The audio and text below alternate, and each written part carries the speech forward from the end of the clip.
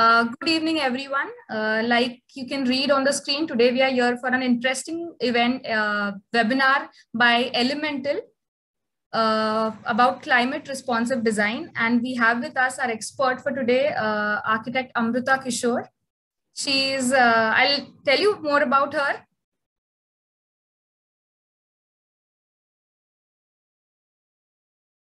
Before we know the expert, let's get an idea of what we can expect in today's presentation. So we will look at the critical regionalism and why it is necessary. We'll go through obviously climate responsive design, deep dive into the theory. We'll look at what daylighting, ventilation, and materiality, how these things play a role in climate responsive design. Ending it with a sustainable lifestyle of how maybe in day-to-day life we can adopt to different new ways of doing this.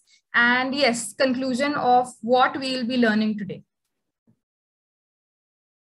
Before getting into the topic, it is my duty and responsibility to tell you guys a little about Arkihive. We are a platform for procuring building materials. You can explore materials with us. You can connect with professionals just like today that we are doing. We can discover a lot of opportunities. We are also coming up with some job forums now. So students or people who are looking for internships and all, you guys will get some good help from us very, very soon. Apart from that, like today, we are doing a lot of talk series. We have done many talk series before this. We have done design talks. We have done material talks where we talk about sustainable materials. We bring in vendors. We bring in architects, experts. So all of this we do. And you can, if you guys have missed out on these events, you will find all of that on our YouTube channel. So you can always go back and visit our events. And these are some topics that we have covered. These are just 3 topics, but you can actually go and watch what all we have for you on YouTube. Do not forget to download the Arkihive app so that you will always stay connected with us and you will always know what are the next events we are coming up with, and also a lot about materials. Yes, so here it is. This is Amrutha Kishor, architect Amrutha Kishor. She is an RIBA nominated architect, a LEED Green associate, and a GRIHA certified professional. She's pursued a master's from UK, and post that she's worked in Dubai as well as England. And in 2020, if I'm not wrong, she started Elemental, her own firm. And in a very short time of span, I must say, Amrutha, that you are all over the internet. I have read a lot of articles about your work. I have also attended your talk series myself, which is why I thought I would definitely connect with you. So here we have, and before we start this session, guys, like every event, any doubts you have at any point of the presentation, do write the questions in the chat. We will be addressing all these questions at the end of the session when we complete the presentation. So yes, hope you all enjoy it. Yeah, over to you, Amrutha. Thank you so much for that introduction, Samriddhi. I'm really happy to be here amongst all of you and share the basics of critical regionalism and climate responsive design. Because in today's world, as I go through the presentation, it's not just like a passing fad. We have come to realize that this is an absolute necessity. And the more of us, architects and non-architects, people who are clients, people who are in similar fields nearby, the more we are all aware of the need for such a thing, the more likely we are to reduce the overall carbon footprint due to buildings. So I'll start now. Okay. Sure, so sure. My first slide, you can see that there are images of four images of cities.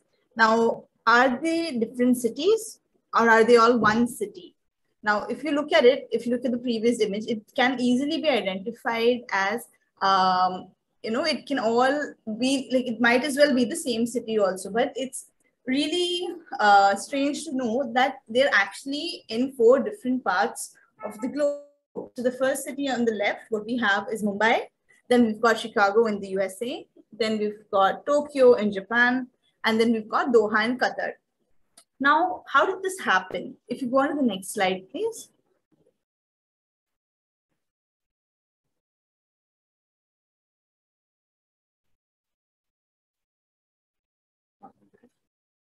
Right. There was a time when our cities would look like this. They were all very, very distinct from each other. And this architectural character uh, obviously not just made it interesting, like made it unique, but there is also another part of it that we need to come to realize. Now, if you look at it, the first city you can see is Jaisalmer. Then we've got a city in Germany, then somewhere in Japan, and then we've got Sana'a in Yemen. Now, what you can notice here is that they are all unique. And do you know what these are a representation of? Why do these cities look the way they do? Does anyone from the audience have an answer? Like, what is the reason that all of these cities look unique? Anybody?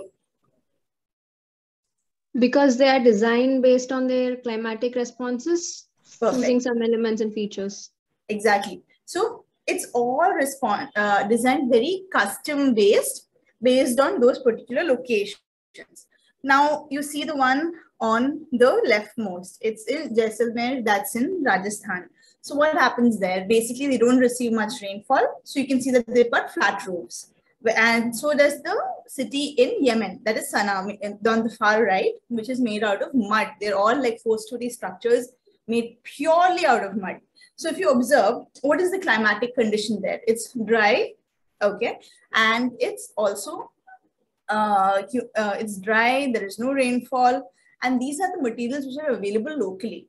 But in case of the city in Japan, you see somebody holding an umbrella walking. So there's a sloping roof. Why is that there? To drain off the rain which falls there. And similarly, the city in Germany, which is quite cold, there is snowfall. So they've got sloping roofs for this to really drain out. So it's actually that simple about, why these cities look that way. Then the materials they were built were what was locally available. Right. Now we've gone all the way from, now these buildings have, these cities also have a lot of tourist value nowadays, because, you go there, it's like you get transported to a whole new universe. Whereas, if you look at these cities that we saw in the earlier slide, like anywhere you go, it's, of course, it has its own charm in its own ways, but it's a totally different observation. Right. Now, if you please go on to the next slide, Samriddhi. No, we're going backwards. Now, there is one aspect, though, that is really missing in the newer cities, and that is called critical regionalism. Now, what that means, like the definition of critical regionalism, is that it's a philosophy that preserves local architectural identity, retaining its major functional features, but at the same time meeting global standards. Now, in the second set of images, we know that we cannot have cities which are just like that anymore, like a newly built city. But it's important to identify, like what I said, simple things like yes rainfall, no rainfall. What does that mean with respect to draining off the water? What does that mean with respect to architecture? How does it reflect? It's important to understand these basic principles and retain its functional features. But at the same time, we know the technology is advanced, lifestyle has really changed. And in that aspect, we need to really start meeting global standards. So we need to find like a good in between for the best solutions. So if you can go on to the next slide, please. Right.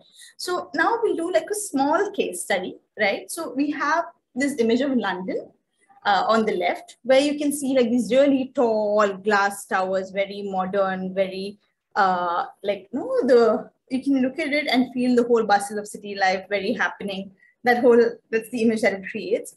And if you look at the climatic data for London, the chart on the right says about the average high and the average low temperatures.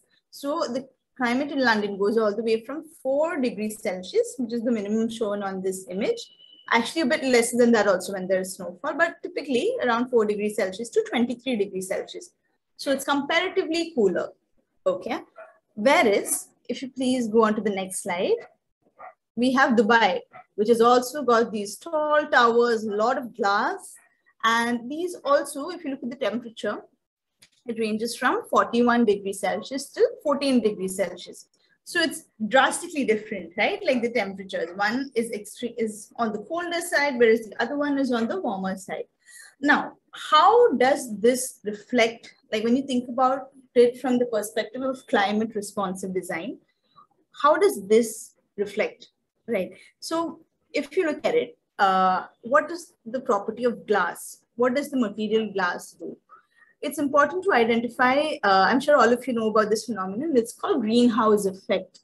And what happens is that when you're inside a glass box, right, greenhouses were traditionally built in areas closer to the poles so that they could do cultivation, right? So it's like a building made out of glass. And when it's extremely cold outside, to have like a balanced temperature to grow plants is how the concept of greenhouse came into place, right? And so that's the general property. So, and wherever you place glass, whichever part of the globe, that is exactly how it would work, right? So when you have like a glass building in London, what is the basic thing that you need to identify is that it's extremely cold outside.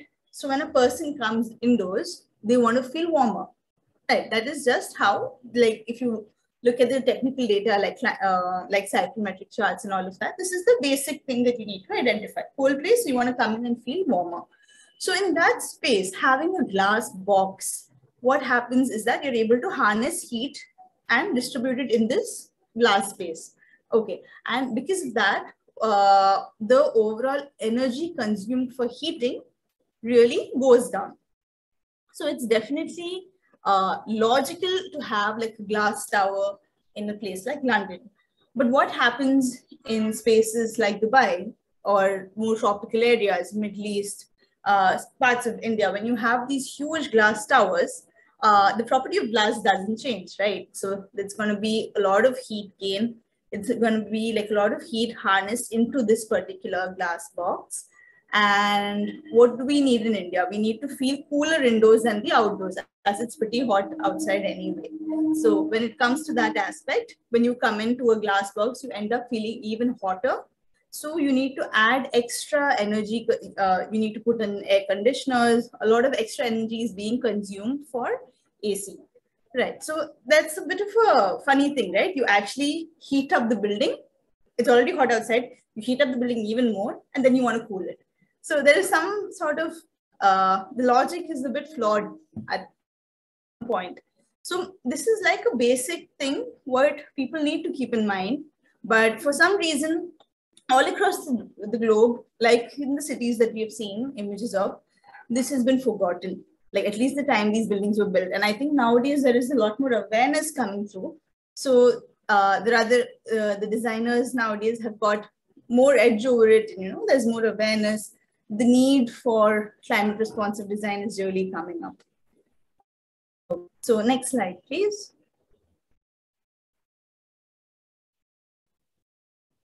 Yeah, Amrutha, there's a little of question for some interaction with the audience. This is a question from the audience itself.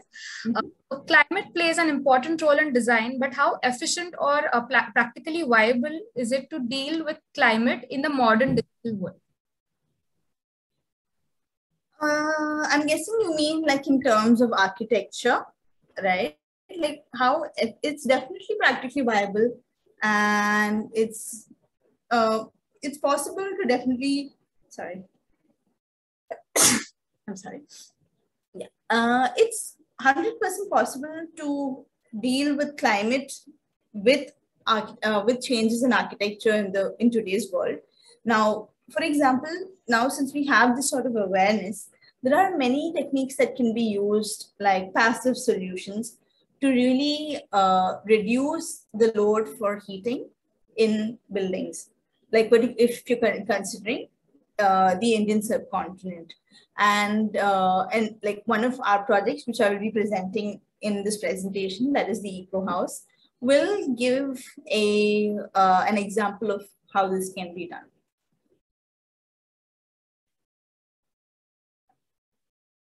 Okay, so next, what I'm presenting in front of you is a chart that is put together by the 2018 Global Status Report. And this shows how much of greenhouse emissions are produced by each of these industries, right? So if you look at the global carbon emissions, you can see that the building operations sector produces 28% of carbon emissions, and the building materials and construction industry produces 11%. So totally, the building operations and building material and constructions totally produce 39% of global carbon emissions. And this is a huge amount. If you look at it, that is greater than any of the other major industries on the planet. So that shows how big of a change, like the small example I spoke about using the right sort of solutions in design.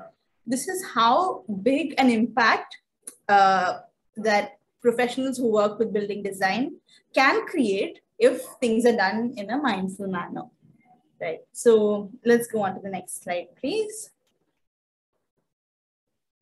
So I'm based in Kerala. I'm guessing everybody who is listening is all from different parts of India. And my firm, Elemental, we work out of Kerala, and we have, this is our first project that was completed.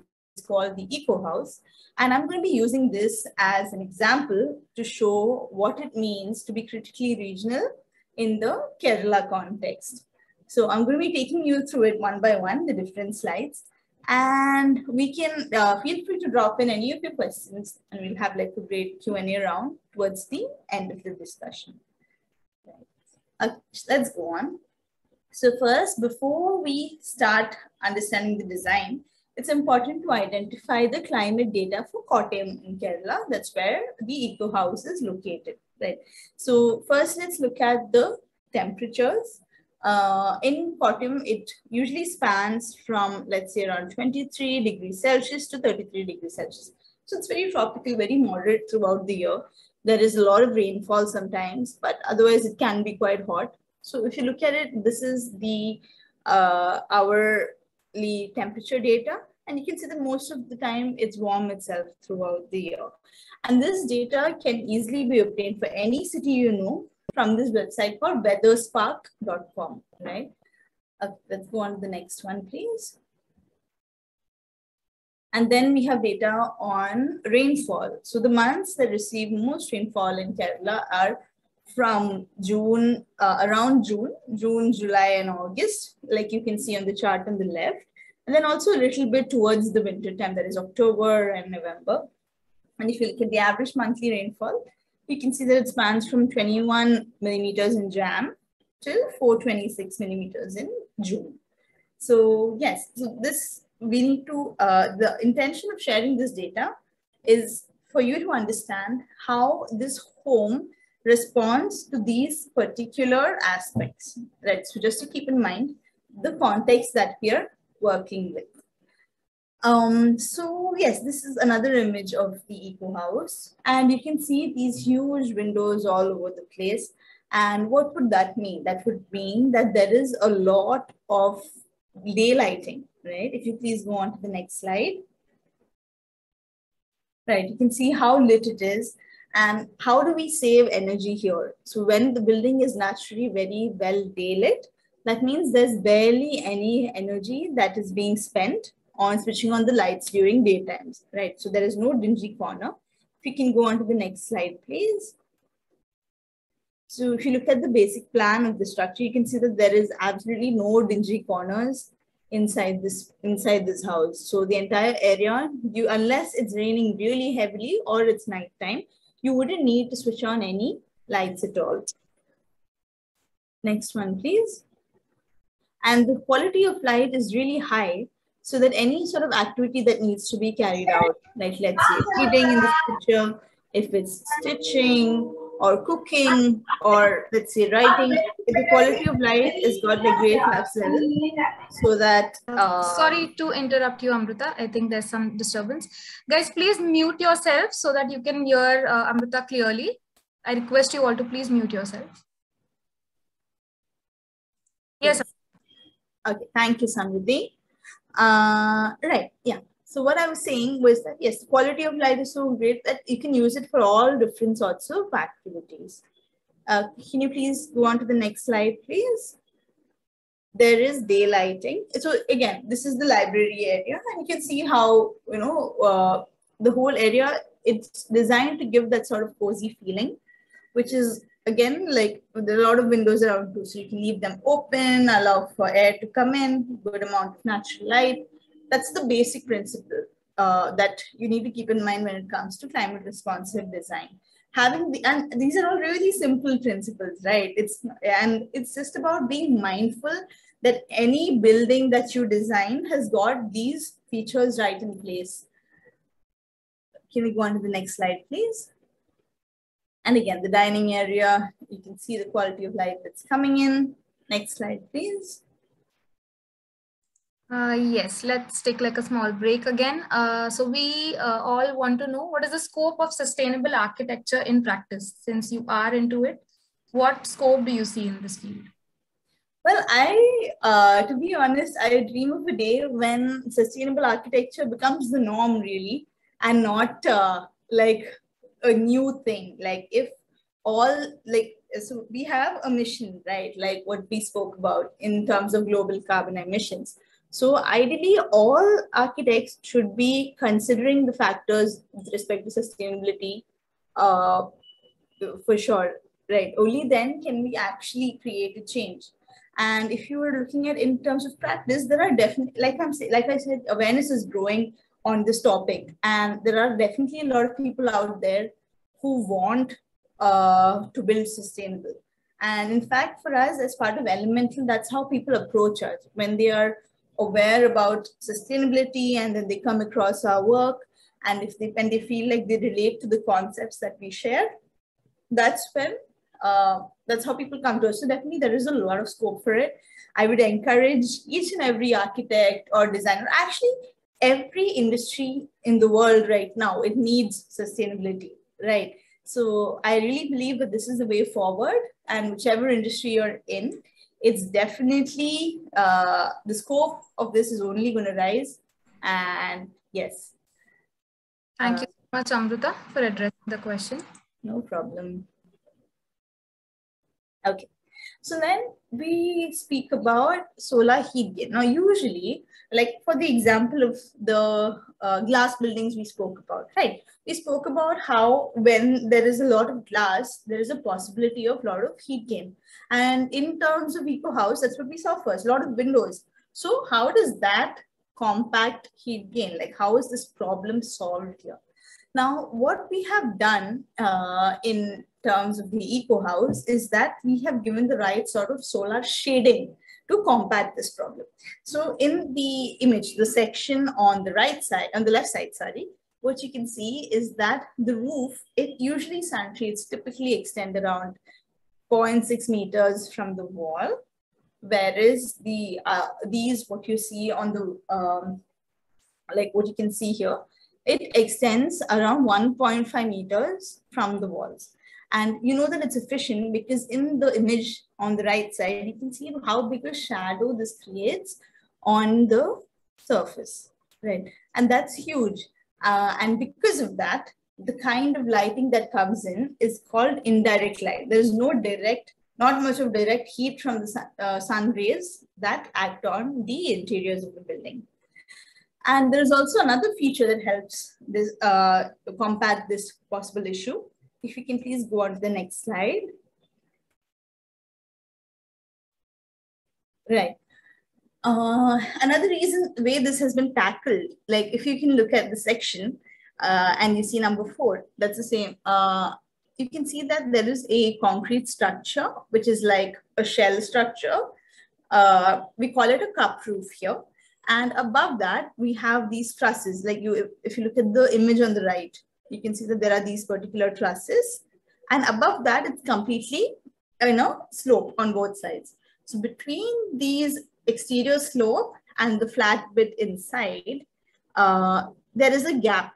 Okay. So what happens is that the incident rays on the roof, the heat is not, because there is a truss in between and there's an air cavity, heat is not directly transferred to the the concrete roof, right? And because there's an air cavity all across, there's air flowing all through.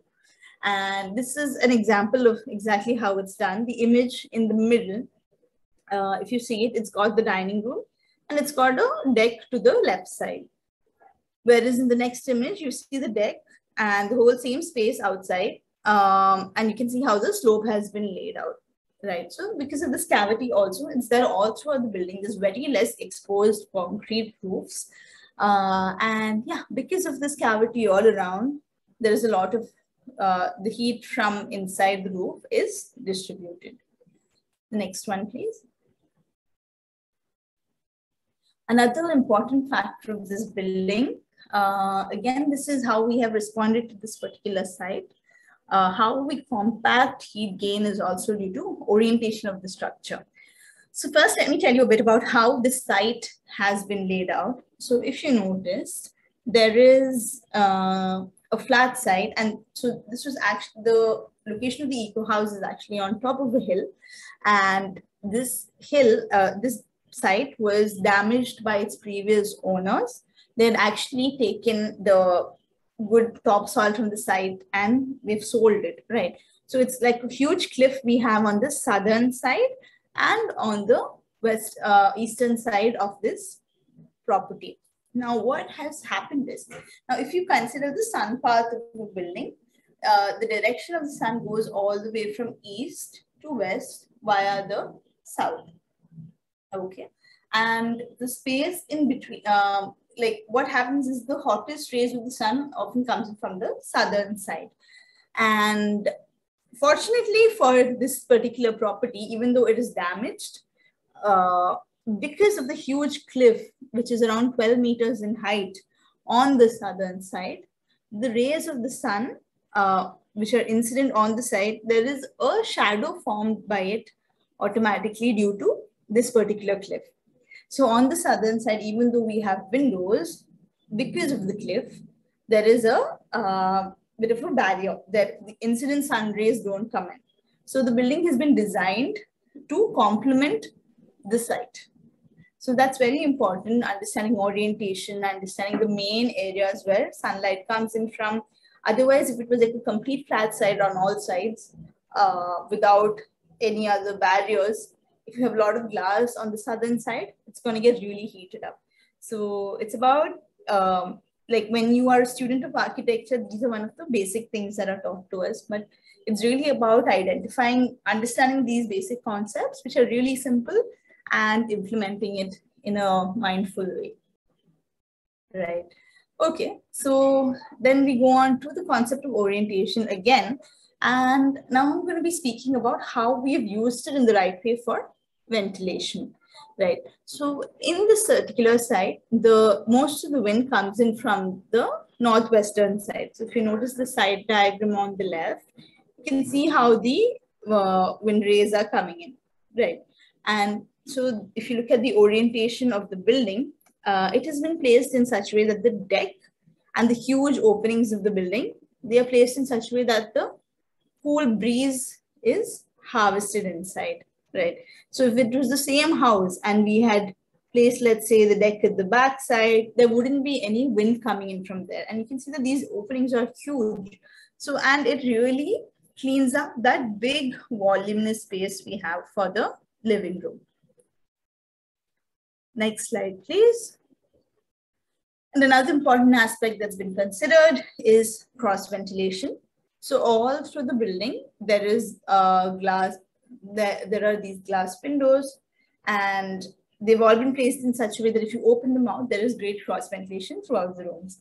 So in a space like Kerala, where it can get really hot, having good air movement really supports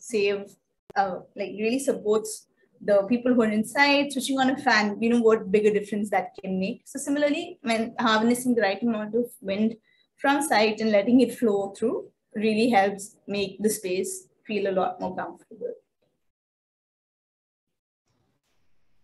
Then another strategy that we have used, I see a question come in, so we'll go through it at the end. It's good that you put it out so that you don't forget it. Yes, definitely.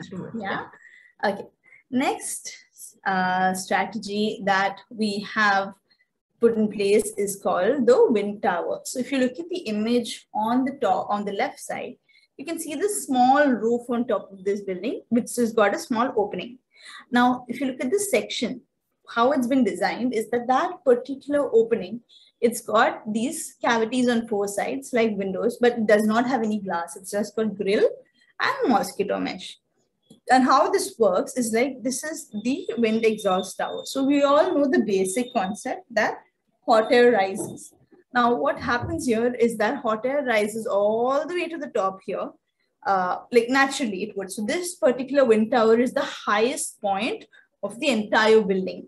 And the height the opening is placed at has been calculated to understand that. So the concept is this: when there is an opening at a higher level, due to the pressure difference between the inside and outside of the building, hot air automatically rises. So there is automatically a stack effect that happens.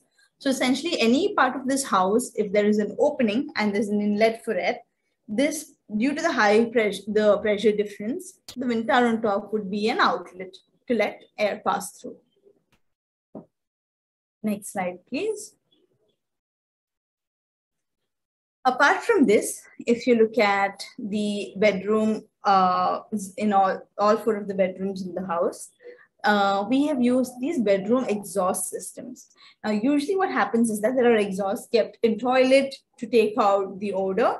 But what we have done here is that there is an exhaust fan placed in between the bedroom and the toilet. So it works in 2 ways. And from the toilet, there are just these lures to the outside. So how it works is that there is, when it gets heated up inside the rooms, right? So if once we close the bedroom doors, it's not connected to the wind tower anymore. What happens is that the hot air again rises, and the exhausts are placed in such a point where this hot air is sucked out mechanically, right? So this wouldn't be a passive solution, it's actually an active solution.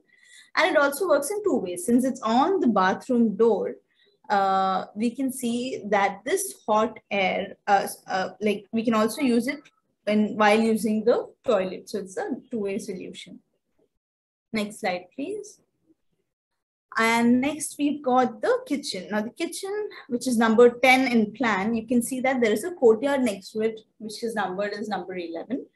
And it's got the courtyard has got just again mosquito mesh and grill for covering. So any heat inside the kitchen goes out by itself on, through the courtyard. So any of the smells in the kitchen or heat in the kitchen, kitchens tend to get really heated up because we are right there, like because there is this fire and cooking and all of that. So all the heat produced in the kitchen automatically goes out. If you see these grills, there are no there's no glass there, it's just grill.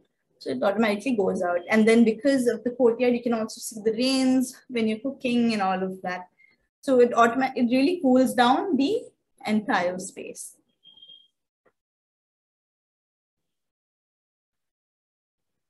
And yes, we go on to the materiality. So it's made out of burnt clay bricks. So if you look at the materials nowadays available nearby in Kerala, the best material that can be used if you have it available in stock nearby is laterite stone. But the locality where the eco house is based, it's in Kottayam and there isn't much of laterite around. So what happens is that we've used burnt clay bricks for this process. Now, usually nowadays around our locality, it's mostly cement blocks that are being used. But we have insisted and we have built the entire structure of burnt clay bricks like in the olden times. And the reason for this is because of the property of cement blocks for absorbing heat.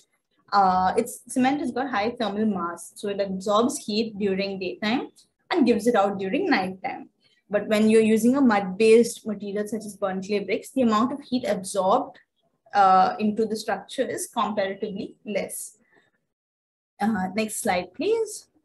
And like I said earlier, there is a minimum exposed concrete that is there in our structure, except for this garage roof on one end. There is barely any exposed concrete. Next slide, please. And structure is completely minimal. You can see that we don't have any false ceilings. It's all just where it's kept as raw as possible. It's finished in a nice way. but we don't have any ornamental elements which are there just for ornamentation. Next slide, please.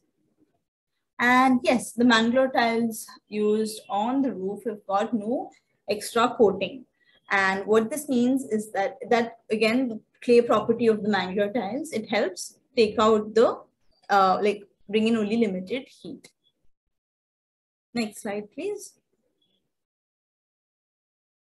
Let's take up one more question. So what kind of research is done to make a structure climate responsive? I think you have covered a lot of all this, but maybe if you have to summarize this, what is the kind of research one has to do? So there is always a lot of lessons to really learn from tradition. So it's good to really identify, like, first of all, research on the climate of the locality, understand it well, understanding the site context. And the third thing would be to do maybe a bit of research about how traditional buildings in the area operated, right? Not to, like, let's say, copy paste it, but to identify what are the features from it which were really sensible and really responsive to the climate. Because we must remember that, okay, with global warming now, temperatures have risen, but even then, the general characteristic of the area, there was a time where people lived without electricity. And if they had to live comfortably in this particular location, how did they do it? So there is a bit of research that is required on traditional practices too, so that they can be, maybe the right lessons can be taken away from them.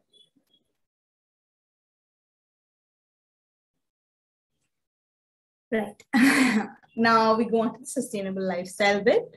So in our property, we have adopted certain measures to allow for a more sustainable lifestyle. The first thing that has been included on site is a solar water heater, so that there is no extra energy consumed for heating. Okay. Then the second aspect that we have considered is the rainwater harvesting. So this is now a rule in Kerala as well, that a house above a certain area has got to have rainwater harvesting. And I think this is something that is really going to come up in the next, few years for sure. The next aspect is that the waste, the food waste on site is decomposed and composted. And that same food, that the manure we create from it, is then used for the different plants and plants on site. Now on site, we've put in a lot of fruit trees. We're trying to follow a garden to plate system, where a lot of vegetables consumed by the family living in the house are produced on site itself. And we've promoted maximum number of local species because it directly responds to the climate, needs the right sort of rainfall, and so on and so forth. And then the final what we have considered is that as a firm, we generally do not, support our clients if they want to do any damage to the site. We really believe that terrains should be left the way it is. In terms of Eco House, we did not have the fortune of that, because as the client bought the site, it is already damaged. But we also promote the thought that let contour sites stay contoured. And there are a lot of reasons for those. First of all, it's about water drainage. Water really needs to seep in through the topsoil and go into the groundwater reserves, because only then, like, if all these topsoil is removed from different parts of, of sites, like nowadays, in Kerala, what I can see is that people really want to have a flat plot. It might be on top of a hill, but they want a flat plot. Like, that is like a fad at the moment. And I feel really that's not a great that's not a great approach, because that means you're damaging that much of the environment. And if everybody starts to do that, there would be no possibility of water going back into the soil. Making sure that your site allows for water seepage into the soil is what would ensure that there is water in the wells in the coming years, right? So it's all interlinked. And that's the main thing that I'd like to share about climate responsive architecture or sustainable in general, it's all about mindfulness, about being mindful about the different resources. And if you look at it, it's very simple. You have sunlight, great sunlight, harness it into daylighting. If you've got great water in the area, harness it, make it into a form where you can use it for consumption. If you have so much rain, let's harness it, use it for, in terms of eco house, they use it for watering the plants all around. There are also possible to have systems where rainwater harvested is recycled and it's shared throughout the property, like for flushing, and so on and so forth, right? And that's a huge amount of water that can be conserved due to this process. So yes, it's all about mindfulness. It's about really being aware of these very simple concepts that I've just shared with you and putting it together in the right form. Shall we go on to the next slide?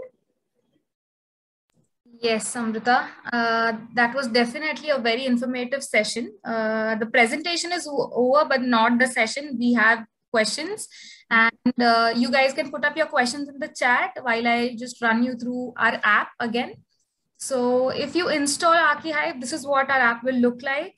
You will have all your trending materials, sustainable materials, all kinds of materials.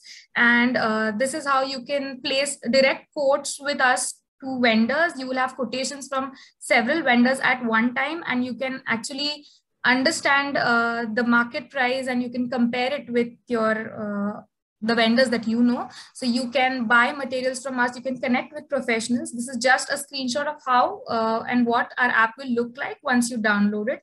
So I request you all again to please go through our app and take the maximum benefit of it. Also, events like these, you will be updated. You will get your notifications time to time when the event is starting and when you can register and all of it. So do not miss out on that. And yes, we will take up all your questions. I hope you guys are putting in all your questions in the chat. And till I take up the questions, these are our contact details for Elemental as well as for Arkihive. You can reach out to Amrutha, you can reach out to her firm. Also, you can watch her Instagram handle and watch her work there. She has a lot going on there. On Arkihive, you guys have our contact details for any kind of support, for any kind of queries you have regarding our app. We're always here to solve it. And note it down, guys, till I take up all your questions. So yeah, Amrutha, I think there are pretty many questions we have to look at. Yes. So let's start from the beginning. Yeah. Vishali has first asked. We talked about the air cavity. I can take up the question. So till then you can think about it. Great. Yes. So Vishali, hi Vishali. So the question from Vishali is about the air cavity. So about the air cavity, but in view it's almost flat. So I think she's talking about the image that we'd shown. Right. It's actually not fully flat. If you can please go back to that slide. Sure. Okay. After all that, okay, let's go a bit further, I think. Next one.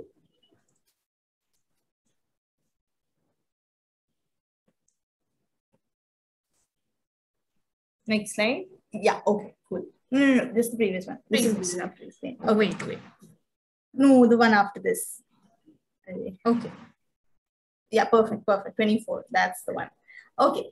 So I'm going to just explain this geometry once again. If you could take the cursor to number 4. Yeah. Perfect. Okay. So now this particular room is what you see in the image at the bottom. Right. So in the section, you can see how the slope is, right? So it's got a small slope. There is a flat portion in between. And there is another slope on the side, on the right. If you can just move your cursor along, Samruddhi, along with me, that would be really helpful. In room number 4, if you look at the ceiling, like there is a particular way the slope has been aligned, not the ceiling, not the roofing on top. Like there is that, there's a slope, a flat area, and a slope again. And if you look at the image below, you can see exactly how that's done. It's a wall slope, flat area slope, right? So it's not flat at all. It's more of a, it's another shape. It's like a dome, but without the curve to some extent, right? But the same structure, like in the image at the bottom, you see the deck outside. on the left at the bottom. I think there's some time lag with. Yeah, right. Okay, I'm going to say it once again. So basically in the image at the bottom, there is, like you can see the deck, and in the image on the right, the same deck is there. But when you look at the structure from outside, it's a slope, right? So that's where, now in that flat area and the slope is how the cavity has been placed. Hope that answers your question. Okay. Okay. I do have the questions open on the other end. I'll take up the next question, Amrutha.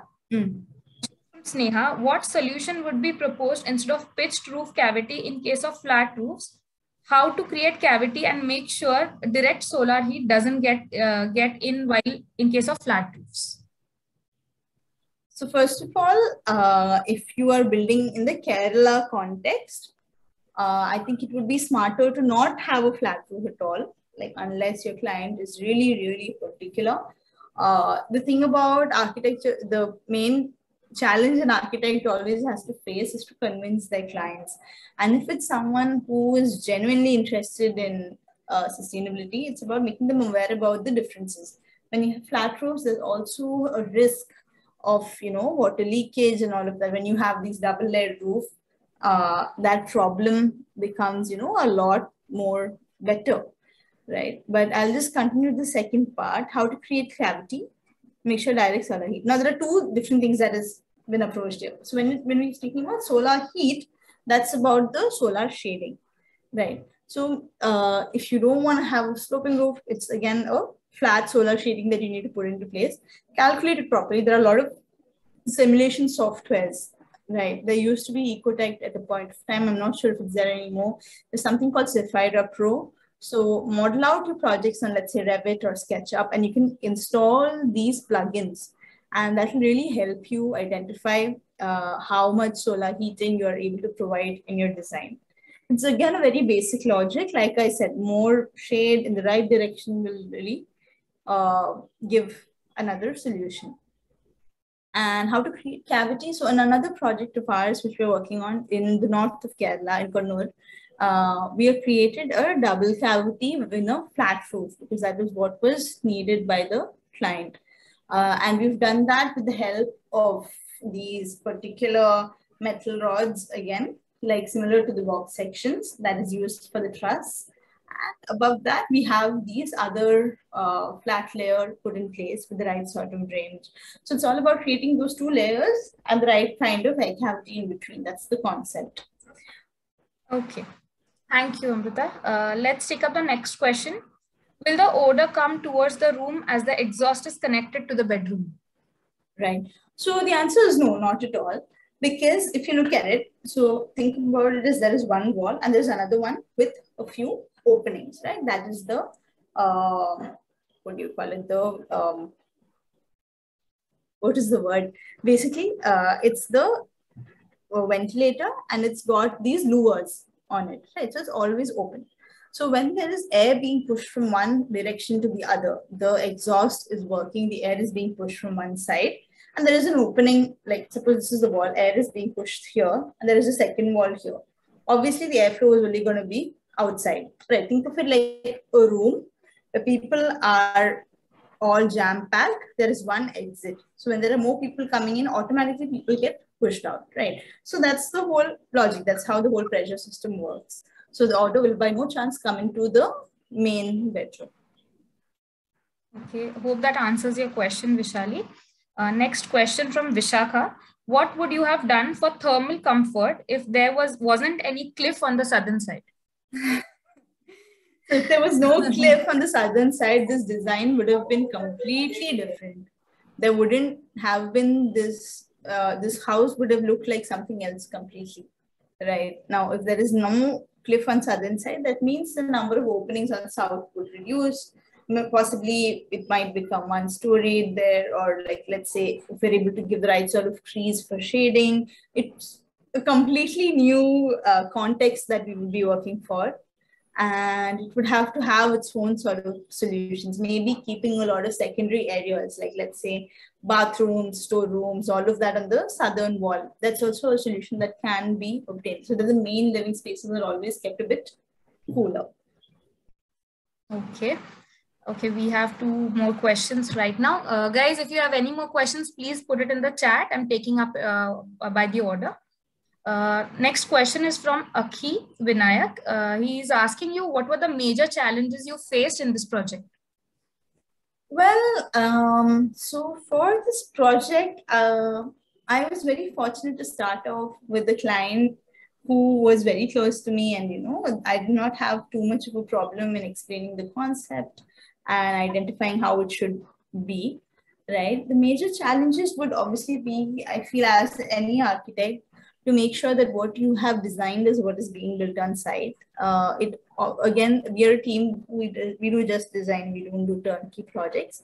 So ensuring that the right sort of output comes through is a big challenge, and it required a lot of time spent on site and the right sort of dedication. So yeah, that was the major challenge that we faced. And then again, on site, there was also another problem of water logging. Because the site was damaged, right? Like instead of a slope, it was now like really cut through. There was no topsoil. So in certain parts of the site, there was also a waterlogging issue. So we had to design in such a way that we don't make the problem worse. We leave those particular spots empty, and then we let water flow through. We put in the right channels for water to flow out through the on site, and not like really remain in the site. Okay.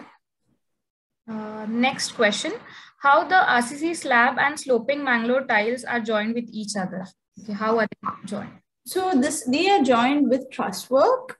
So what we've used is we've got these metal sections of 1 inch by 4 inch. They are these rectangular sections. So we've created entire trusses out of them. So there is the slab, let's say the sloping slab, there is a bit of truss work on top, and only above that the clay tiles have been laid. So there is an entire air cavity connected throughout. All right. Another question from Avilasha. Can we have heighted boundary wall on the southern side to avoid direct glare to a certain extent? Yeah, that's definitely a possibility, but it's about identifying the cost for that, because most of the time in our projects, cost is the biggest problem. So we can have a heighted boundary wall, but remember, think of the material that this boundary wall is made out of. If it is, let's say, made out of mesh and a lot of creepers through, that's okay, right? It doesn't give out any heat. But if it's a wall made out of cement blocks, for instance, that will by itself radiate a lot of heat onto our structure, making it, yeah, like that's it. So just be mindful about this one fact. Yeah. Okay, Priyadarshini has a little out of the way question. She says she's attended your class in Design Police and wants to do masters in sustainable architecture in Nottingham. Can you give her some suggestion? Yeah, sure. Sure, Priyadarshini. You can feel free to reach out to me on LinkedIn, and I'll get back to you and we can discuss this. Not a problem. All right. Next question coming up from Vishali. Kerala has high humidity. What are some of the strategies to deal with high humidity? Have you considered it in your project? So yes, this is obvious. This is a big problem for sure. Now, humidity, particularly now, if you look at the location of Eco House, it's a bit more moderate. The areas near the coast have faced this problem like crazy. Okay, and we've in case of Eco House, not so much because the levels are pretty okay, but this humidity problem is really something that we're facing. There is a firm that I came across. Like we've never had to work with such a thing yet, but I'll share with you what I know. There's a firm that I came across recently. They were trying these methods of, really cooling, like something like having these water flow, like these water curtains, and, so that the heat and all that was coming in was being tackle by itself. But again, this is a topic, something that I myself am also trying to find a solution to. I don't have a passive solution yet. I do know that people have designed something called dehumidifiers. So it's like an AC, but instead of cooling, what it does, it actually sucks out the humidity. So I know that it works sort of reverse to the AC. Like AC really like uses water, cools and pushes the cold air in, whereas here they suck out the heat content into the system. But as for passive solutions, that's something that I haven't been able to really get like solid insight on yet, to be very honest. But like, you know, if any of you have a good solution for this, I'd really appreciate it if you can share it too, because this is the kind of information we all really need, right? Yes, definitely. Thank you. Okay, there's next question coming up from Manoj. Designing a home seismic analysis is necessary in which regions? Correct. So if you look at the data, as I mentioned, this website called weatherspark.com. So it also talks about the different areas. It's about understanding which areas are prone to earthquakes and which are not really. So getting this data from these data banks is very important to identify whether or not your area is prone to seismic attacks. And if it is, it's also important to design accordingly. Right. I think we've exhausted the questions. If any more questions, as we're here for another 2 to 5 minutes. Amrutha, one question from my side. This is so all we've spoken about climate responsive is regarding the exterior, majorly, like what can be done. For interiors, are there any minimal solutions you think that can, you know, help with climate responsiveness or something like that? Any solutions? Yeah, there's actually a course that I have on Designopolis, which is a recorded course. One is on sustainable interior design, one is on sustainable architecture. So yeah, that's like a whole 4-module long session, but very basic things that I can share with you right now is first of all, the materiality. And again, about identifying, like for example, if you look at, let's say an image of a resort in Goa, it'll all have these very, you know, chairs made out of coils, chairs that don't make you sweat when you sit down. Whereas if you look at a building which is in, let's say, Himachal, there might be a lot of leather, a lot of fur. You know, the kind of material you use itself is very different than the kind of shading, the sort of curtains, the materials you use for that, the kind of materials it's again very. It's a completely huge vast of like study. Yeah. But it's again the concept, the baseline of the concept is extremely simple. It's about the weather outside. Is it cold or hot? And how do you want to feel inside? Do you want to feel colder or hotter? And it's all about selecting the right things. It's as easy as your clothing. You wouldn't wear the same clothes in summer and winter. Correct. So it's the same way. So how would you want your interiors to be? It's all depending on that. Then areas of high humidity, it can't have material like too much of leather and all of that, because that might get damaged. Whereas a material like coir would be more suitable. So it's all about just being mindful of this one topic. And there is a lot of detail to it in like, for example, let's consider the color of paint on your wall. How much daylight do you want? It's all, again, context based. What do you want the end product to be feeling as? So yes, there is a complete course on it. But I think if you have this one thought in your mind, that would create like a proper track to find the right solutions. Right. Okay. So this is there on Designopolis, you're saying. Correct. Okay. So guys, yeah, another interesting session that you can attend. We got some free information here. So one with that as well. Okay, guys, I think we don't have any more questions. We've exhausted all. I think any more questions, guys? If you want to unmute yourself or something, you can do that. And wait for a minute.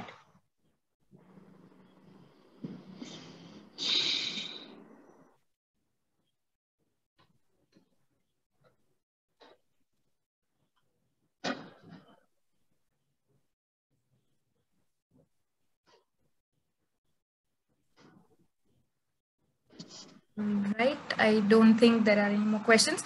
If there are any, reach out to Amrutha or even us, we will get you through. And Amrutha, thank you so much for sparing some time from your busy schedule. It was great having you. Hopefully Thank you, Samriti. Works out. We will also have a different session on interiors again. Let's this works out. But thank you for being there. Thank you so much. Yeah, thank you. Great to meet all of you digitally. Right.